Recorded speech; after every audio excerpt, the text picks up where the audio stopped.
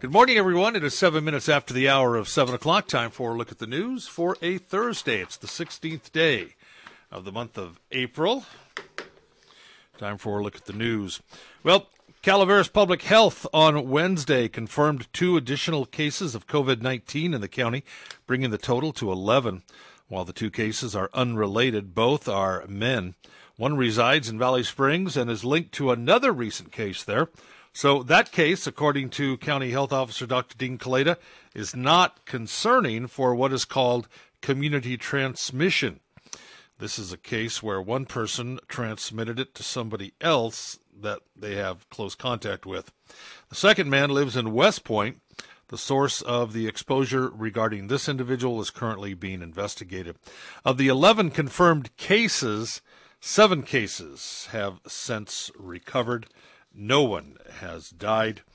And again, Kaleda says Calaveras County should expect additional cases before the outbreak begins to subside. Here's how the numbers stack up in Calaveras County as of yesterday. 1 person between the ages of birth and 17 have come down with the virus.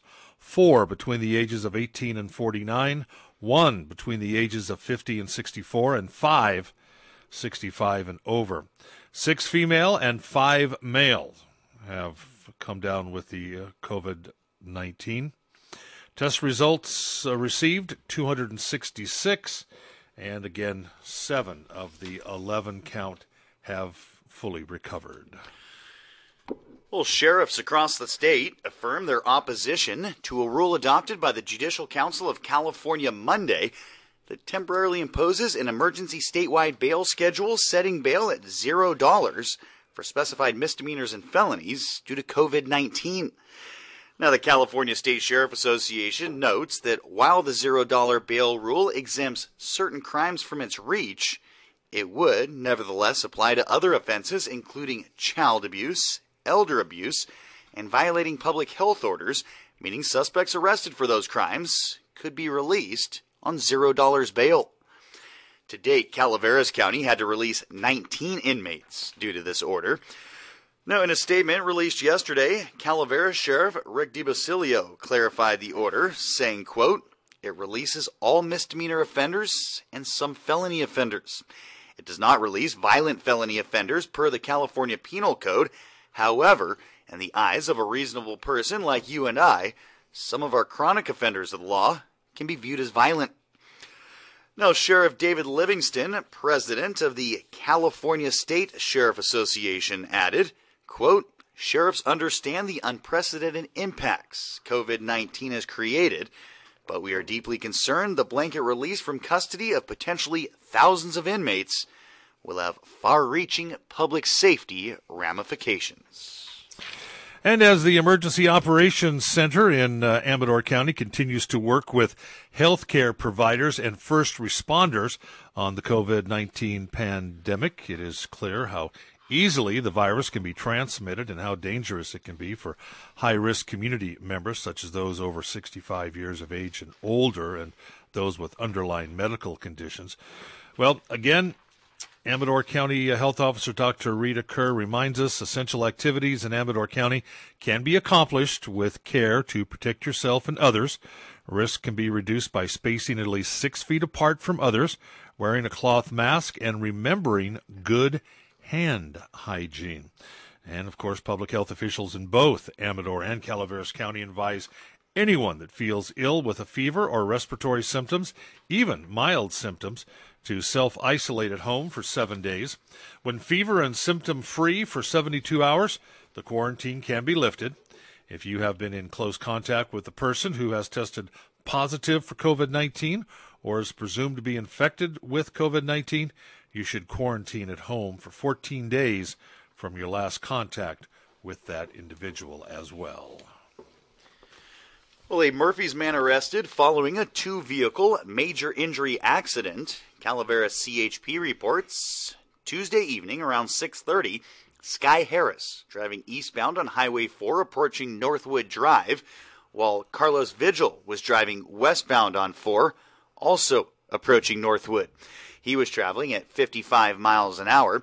Well, Harris made a left turn toward Northwood directly into the path of Vigil's vehicle. Vigil swerved to the right in an attempt to avoid a collision, but still collided with the right front of Harris's vehicle, causing injury to his 4 juvenile occupants.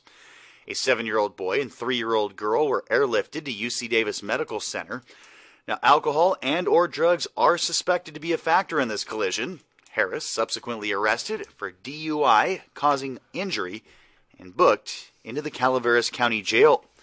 The collision still under investigation. And Amador County emergency crews were called out to a reported vehicle in the waters of Lake Comanche last night. According to reports from the scene, around 10 o'clock, an elderly couple drove off a 70-foot cliff and landed in the lake near the causeway. Luckily, the water level was very low, and they landed in only about 4 feet of water. Personnel from CHP, Jackson Valley Fire, Ione Fire, and Amador County Sheriffs worked together to rescue the 83-year-old driver and his 90-year-old wife, who suffered only minor injuries. The incident is under investigation. And census workers scheduled to start door-to-door collection of info this month, but that all put on hold due to the coronavirus pandemic. Now, the Census Bureau announced yesterday that field offices will be reactivated June 1st. Any activities regarding interacting with the public will follow current guidance to promote health and safety. Now, after the field info is collected, the Census Bureau conducts a thorough process to produce counts. That field info is currently due by midsummer, but the Census Bureau is requesting an extension to October 31st. Now, the census helps ensure states receive funding for things like health care, parks, and roads. California officials report that for every person uncounted, the state could lose $1,000 in federal funding for the next 10 years. The census forms were sent out over a month ago so people could self-report via mail, phone, or online. As of today, the Census Bureau estimates that 48% of Americans have done so, 44% of Californians. And Calaveras will be hosting a writing competition for students. Members of the county fair decided to invite children ages 5 through 18 to share their experiences with the pandemic. They may share an essay, short story, or poem addressing 4 writing classes. They are homeschooling and or distance learning, what it's been like, what have I learned about myself, what has been the best part of the stay-at-home order, and discovering another topic. Note that entries cannot exceed 1,000 words, and they must be in by the 15th of May. For more information, visit the Calaveras County Fair website. And that, my friends, is a look at local news on this Gold Country Thursday morning from the KVGC News Center. I'm JD. And I'm Jim Geedy reporting. Remember, for the latest news, traffic, and weather 24 hours a day, to visit our website at kvgcradio.com.